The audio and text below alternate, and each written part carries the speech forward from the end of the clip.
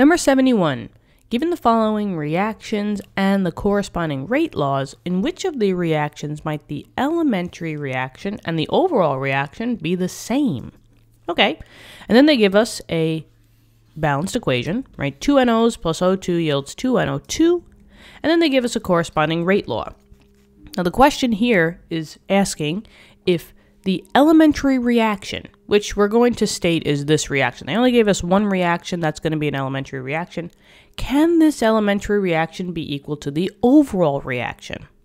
And if the one single equation that they give us is equal to the overall thing, that means that the rate law, which is abiding by the overall reaction,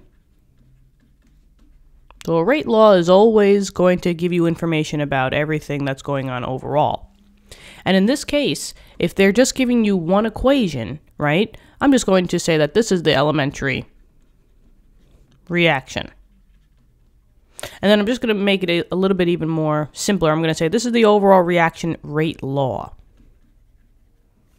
Now, if your overall reaction rate law, right, the information for the overall reaction is only one single step, which is the elementary, right? And maybe I'll write that down here. I'll say that if we're talking about an elementary reaction, sometimes I call it an elementary step because an elementary reaction is one single step.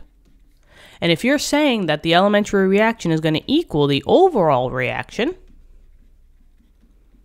that means that that one single step is the only step in the process. Sometimes in an overall reaction, you have a mechanism of maybe 2 steps, 3 steps, 4 steps, 5 steps, right? And then once you crunch all those steps together, you output a single overall reaction. What's the most important thing that happened between those 5 steps or the 3 steps?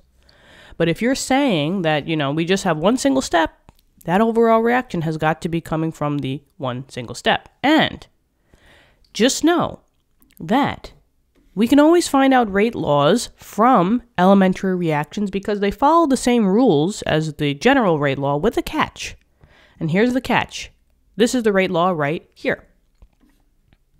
And I'll put maybe a little here, saying that if you are, you know, saying that a reaction, in this case this guy, is an elementary reaction, that means that the rate equals K times the reactants. That doesn't change. But the only thing is that now we can raise it to the coefficients. Usually, if it's an overall reaction, it's going to be raised to the orders. And we can't take those coefficients because we don't know how many steps there are.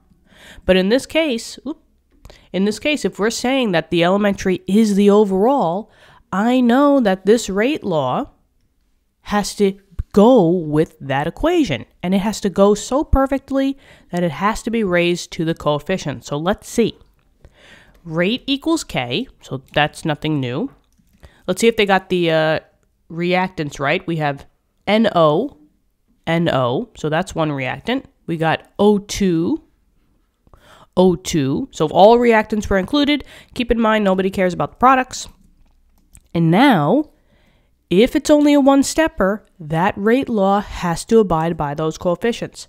We have a 2 for NO, and look, NO is raised to the second. That checks out.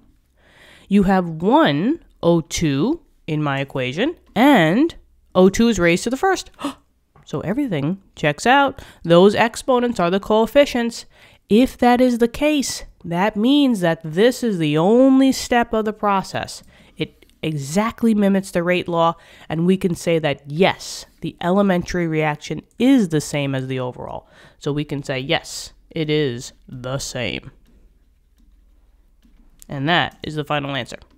So it is the same because the one reaction they gave us is identical to the rate law. And that's it. I hope this helped. Let me know in the comments. I love talking to you guys. Thank you so much for, you know, all your support. You guys you're crushing it out there. Good luck on those tests and quizzes. Always keep learning, and I'll talk to you soon, okay?